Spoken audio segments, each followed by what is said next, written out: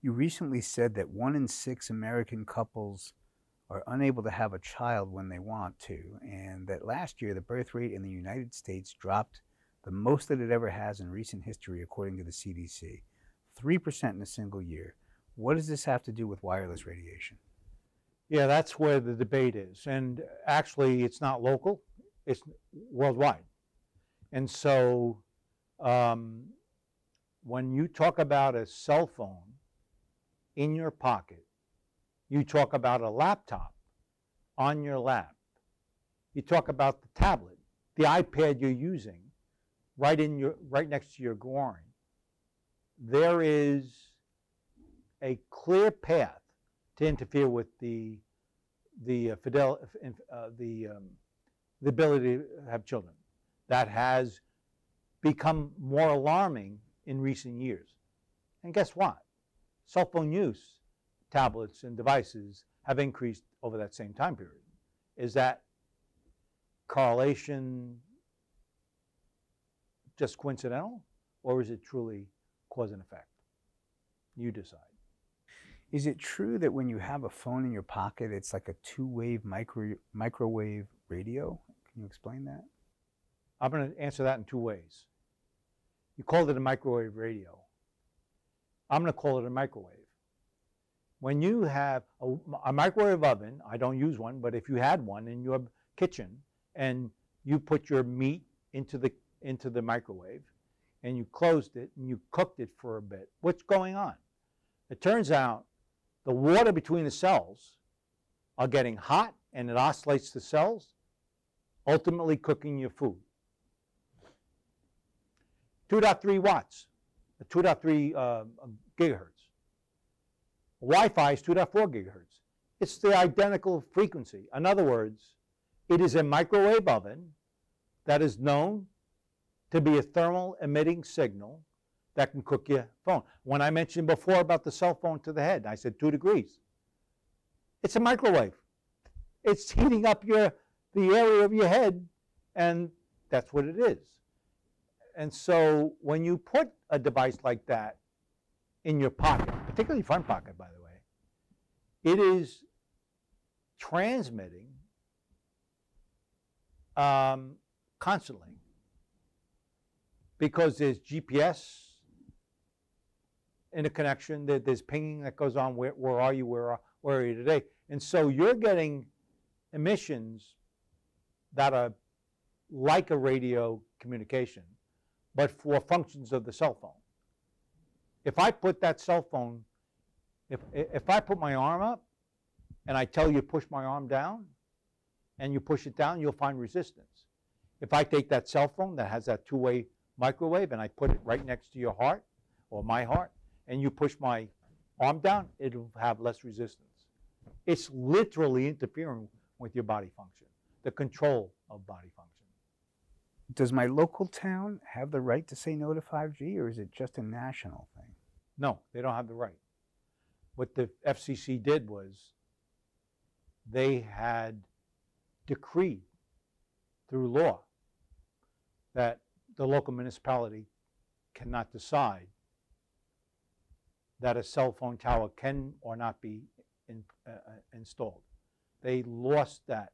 They're allowed to talk about some aspects of it, but not the health aspects that I mentioned before. So they really have taken out the responsibility of the jurisdiction that the local municipalities have for the growth of their town. That's unprecedented. It's not happened anywhere else. Should schools ban Wi-Fi in classrooms, and why? So there's no doubt they should ban Wi-Fi in the classroom. And now I'm going to explain why. A cell phone is 1.6 watts. I mentioned that. I can measure that strength of that signal by putting a meter inside. If I go into a classroom where it's Wi-Fi enabled, where all the kids are working on their laptop and you have the repeaters and the routers within the room,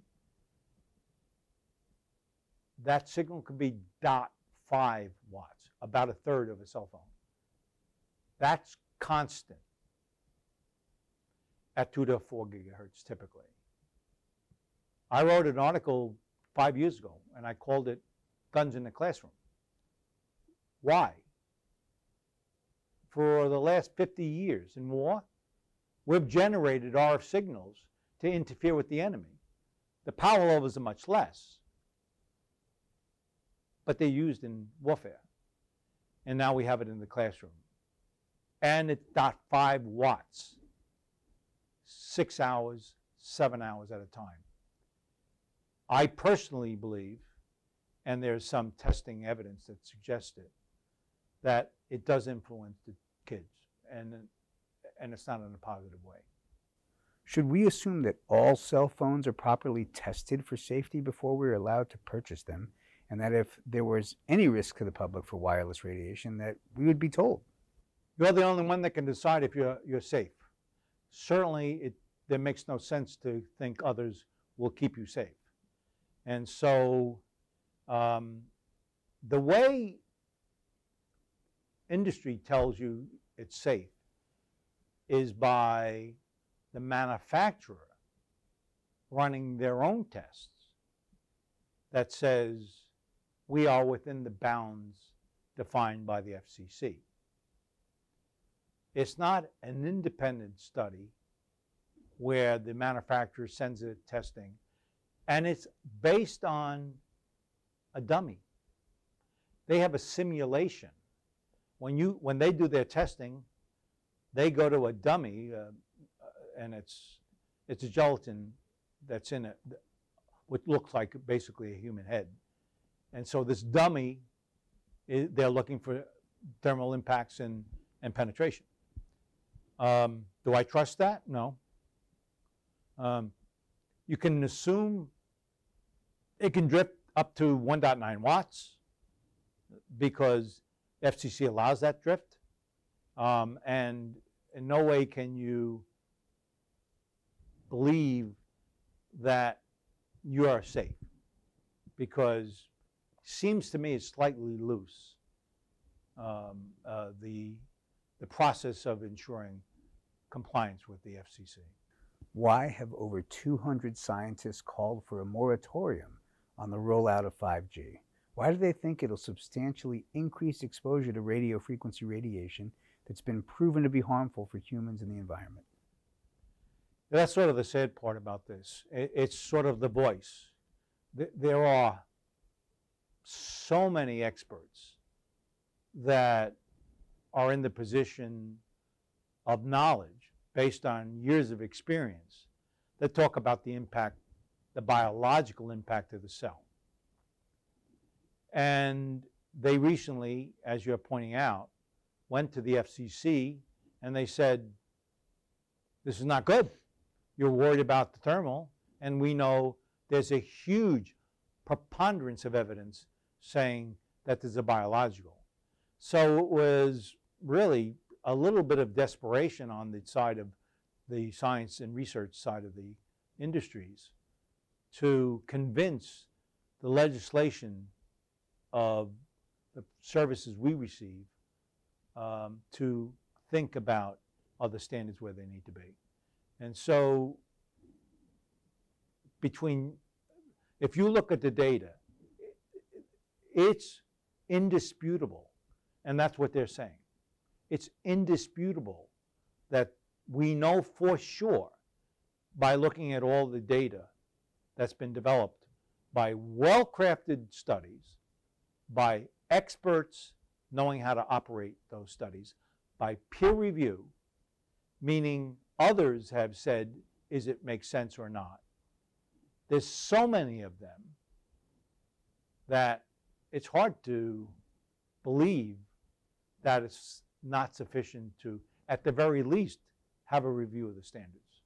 That hasn't happened. By the way, World Health Organization, let me tell you a little bit about that and the standards. They call RF to be carcinogenic. To be carcinogenic says it's possible that it is a cancer-causing element in our environment. The draft of their conclusion actually showed it as 2A. It's a probable carcinogenic. But let's talk about 2B. What does that mean? Arsenic is a 2B carcinogenic. If you're welding and the exhaust from the welder comes up, that's considered a 2B carcinogenic. Petroleum products that have gas off, volatile organic compounds from the gases themselves, which are volatile organic compounds, that is a 2B carcinogenic. So think about it this way. You go into the classroom, you're the parent, and you have your child next to you, and I'm telling you how we're going to conduct our business over the year, and I tell you that we have Wi-Fi for everyone here. Oh no, by the way, we also have welding going on in the room. And when we don't have the welding going on, we have open gas cans generating emissions. So hopefully that's okay with you because it's a 2B carcinogenic. As a parent, what would you think? It's a 2B carcinogenic. Any one of those are a carcinogenic. And yet, we think it's acceptable that Wi-Fi is in a classroom. And the reason was why it was 2B, they didn't have enough statistical significant data. So NTP, we spoke about that before, Ramazani study, they are statistically significant. So many of the members that had decided it's 2B have already claimed it's 2A to the public. So it's just the fact that who hasn't met recently to change that rating, that classification.